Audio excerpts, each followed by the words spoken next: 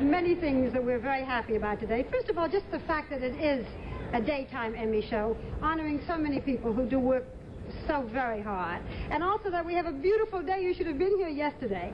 And finally, we may not be the best award show in the air, but we are the first award show that's going to go off on time. Fortunately, we have some time to talk a little bit just informally. Dennis James, you started in 1938. What was it like? What were you like? You must have been 3. Yes, I was. I was very, very young, and it was a very interesting thing. I was in radio, and Dr. Dumont, my brother was with them, said, look, we want to do some television. I'd never heard of it even before. I always thought that television, you know, was call on a telephone. They can see you make the call. So I did a show called Television Ruth, where I used people like Frank Sinatra and personalities from radio to come on and do it, and a 15-minute show called The Sports Parade.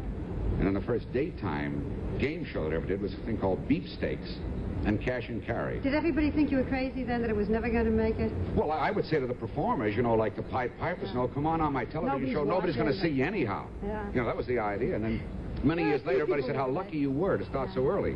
That's why you keep working, because you signed a lifetime contract in 1938. Huh? I wish that were true. It's been 13-week cycles since 1938. No, I wish that were true, because with each cycle, the salary goes up and up. But you know, when we talk about the length of time, it's because the audience is so loyal and because the programs are so good. 23 years to Search for Tomorrow. The lovely thing that happens, Barbara, every place I go now, because I get to travel for the first time, they let me out. Well, my kids grew up, so that got me out of the house. Great big, tall football players and lovely young women with small tots come up to me and say, I've been watching you since I was a little girl. So it's like 3 generations. When you began, Mary, what were you then, 23 years ago? You know, younger.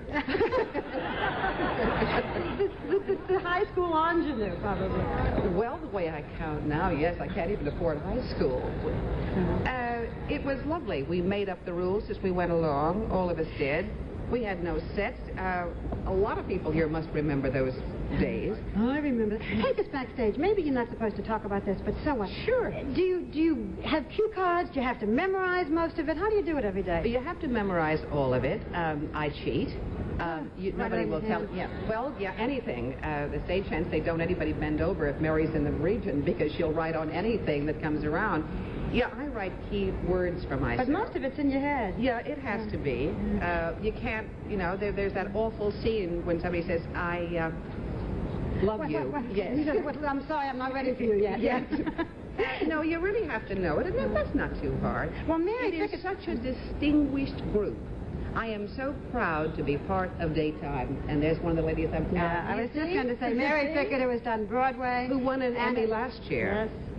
Is it the first one ever? Yeah. That's what we said in our introduction, which made us particularly proud. We can all stand and talk together. Well, they talk about doing Broadway. Is this harder, easier? I think this is infinitely harder. Really? I think that you, from an acting point of view, I love it because, in a sense, you can't anticipate. You really have to do what they tell you in drama school, which is one moment at a time. And I know Agnes Nixon, who has created our show, and created many, many other things. Every once in a while, we started us. Yeah. That's right. And Ag and I are quite good friends. And every once in a while, she'll look at me and she'll say, don't you really want to know what's going to happen? And I say, no. Don't tell anybody. Don't tell me, because I think this is part of the interesting thing about the craft, is working moment to moment. Well, the beautiful thing that we also have, because there are some really beautiful actors, and as you say, there are only actors. They're not nighttime, daytime, any kind of actors. But daytime actors have not the time to rehearse it and set it. It has to happen that moment, and it does. And the audience shares it with us because they're in between. I want to take a little time to go through other people in the audience. We're sort of skipping around in our table hopping today. And she starts daytime. Isn't she lovely? Thank you. Thank you.